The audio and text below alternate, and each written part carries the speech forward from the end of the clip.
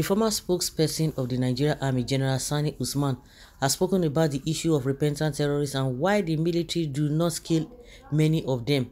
General Usman stated that the military has no power in their disposal to eliminate terrorists being captured or terrorists who are surrendered.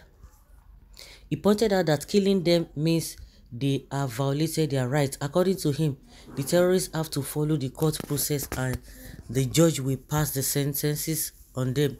General Usman explained that this law makes it easy for repentant terrorists to stay in communication with other unrepentant terrorists. He said the issue of repentant Boko Haram terrorists, you have to look at the recruitment pattern of the Boko Haram. Over time, we have had the problem of the past 12 years, and over time some of them have surrendered and some were captured. Some of them that were captured were without arms, and when somebody surrender, there is a pattern in which we have to treat them. There is a law that obliges the military to treat the Boko Haram repentant terrorists humanly, and this is an international law. You cannot in any way kill all of them. Rather, you have to put them through the rigors of the judicial process. Have you ever seen any of them? According to what you have just said, no. The only thing you just tell us that they have repented. How did they get their repentance? That is where Nigerians cannot even, draw the line. Nonsense and ingredients. Why does that law only apply to the Fulani jihadists, bandits and terrorists and not with the rest? Double standard approach. Oga General, stop fooling yourself. We are wiser than that. It shall not be well with the Britain, the only country in the world that eats with terrorists. Nigerian military is talking of law because Boko Haram and Fulani Esme are involved. But a civilian without guns can be killed and framed up as IPOB or ESN member.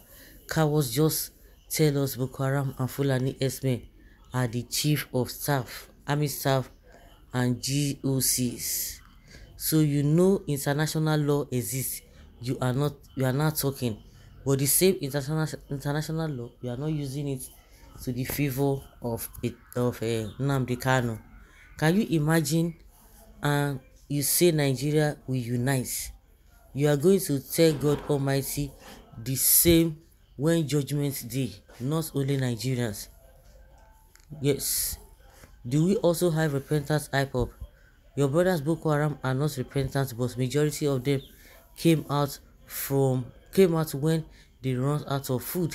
How can someone who have been killing innocent people for years, including sisters, for years, you will just come as repentance? Never sounds normal at all. They won't even smell police cell, come to talk of prison, but are given special treatment by the government, while the families of the slain innocent people are not given anything, including the security agents killed by these bandits. Yes, government supposed to wipe them out, including those fellows brainwashing them. But Nigeria Army killed innocent citizens in Southeast and tagged them ESN IPOB. But there's also a law that says kill innocent Igbo youth without following the law and label them IPOB terrorists and abandon the victims and reward the terrorists. That is why Nigeria will never know peace. I have been saying it that Northerners have killed Nigeria. Look at this man's statement. They will still come out and justify it. When the international law favors Nnamdi Kanu, nobody talks about it. They look the other way. I have not even heard anything like repented ASN. Okay. We have seen their level of thought and agenda to eliminate Southeast, but God passed them. Hey, God passed them. Where? If you don't know this and have peace. Know this and have peace. Okay. I hope they will do the night. Ghana surrendered in Benue State peacefully and was killed same day.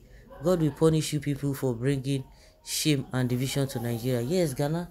His people said, no, don't go. I don't think even the governor said, okay, They've already said he had already surrendered, and he was even waiting for the normal things to be done.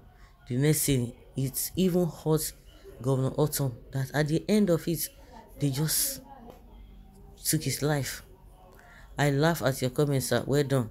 Is this pattern also apply on IPOB members or suspects?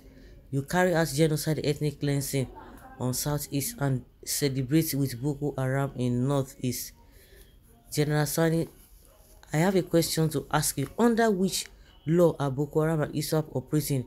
Because they often ambush Nigeria and Nigeria army and kill them without taking prisoners. Terrorists don't even deserve to live. Army knows nothing about obeying laws, and suspiciously, that seems to be the only law you wish to obey. I mean, the only law they wish to obey. How do we continue like this? I'm asking, how do we continue like this? Keep on treating them humanly, and they too will keep on treating you like animally. Does it apply only to Boko Haram? These are the quota and opportunist officer that failed Nigerians. If your children were hit by them, they will come and tell you. Yes, at that point, they will come and tell you, yes, so we have repented. And you agree, your brain is in anti-clockwise direction. Well, that is the hypocrisy being played in this country. You can say that again. So guys, I leave your comment down there below and let us have your take.